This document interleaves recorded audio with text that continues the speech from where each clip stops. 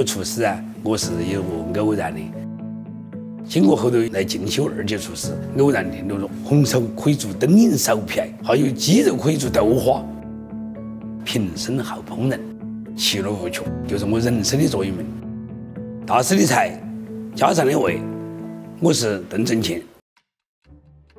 蚂蚁上树啊，它是个家喻户晓的民间菜品。这个菜很接地气。我学厨师就晓得有这道菜。这道菜的精髓啊，一个是要选地道的红烧粉条，有劲道，而且香。它的肉要用瘦肉。在川菜当中，干煸的所有素菜都是离不开芽菜的。全世界只有离不开芽菜，其他都是梅菜，那是青菜来做的。发酵过了以后，那有发酵的酱香味。这道菜的每样原材料的处理，这些是有一点点讲究的。芽菜不放油来炒，放了油的话，它就要起粘连成坨。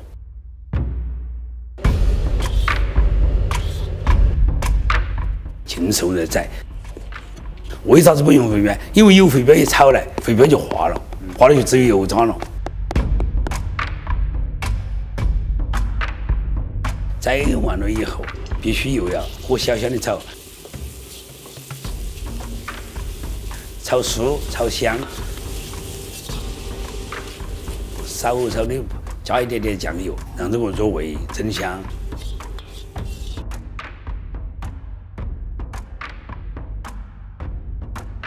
炒好了以后还要摘得很细，而我炒好了以后还要滤过油。葱子这些话要细一点的葱，而且一定要切得很碎。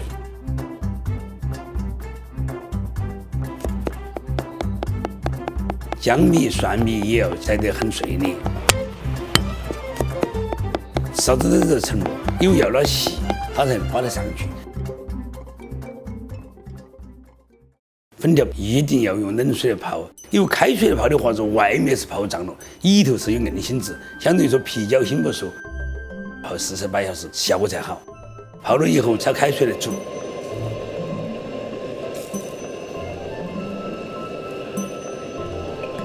出来要发亮透明，就说明它软和了。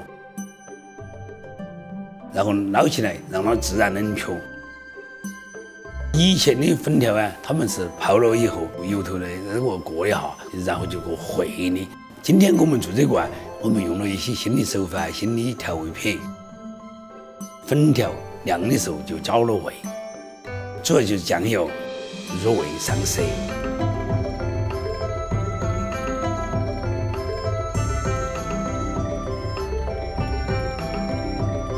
拌匀了以后啊，再给你的清油，就不容易粘连了。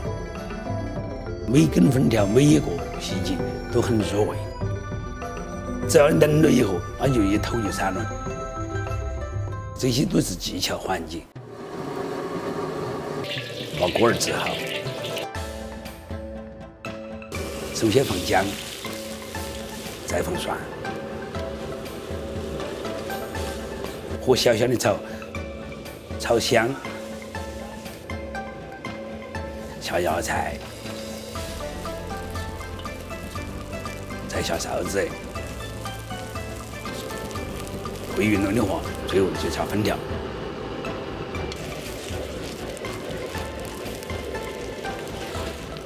筷子把它敲松，翻炒就行了。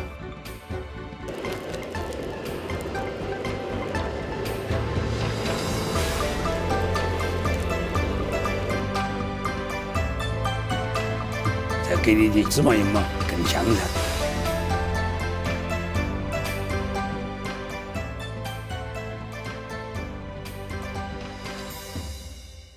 成菜以后啊，佐料啊包得很均匀。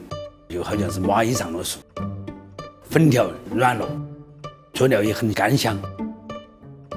它的味型嘛，味厚咸鲜加上味，一进口就吃到这芽菜或者肉末的酥香，粉条又滋润，很有独特。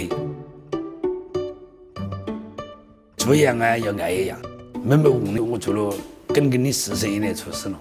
如果我走哪里去的话，我带我徒弟一起都说呢，你的衣裳裤子一定要穿好。像举我的今天哪里比赛了，我从早上6点钟穿起我衣服，到晚上睡之前才脱。尤其是一拍了照，马上就脱来抢到个了。你也首先尊重这个行业，尊重你自己，才能得到他人尊重你。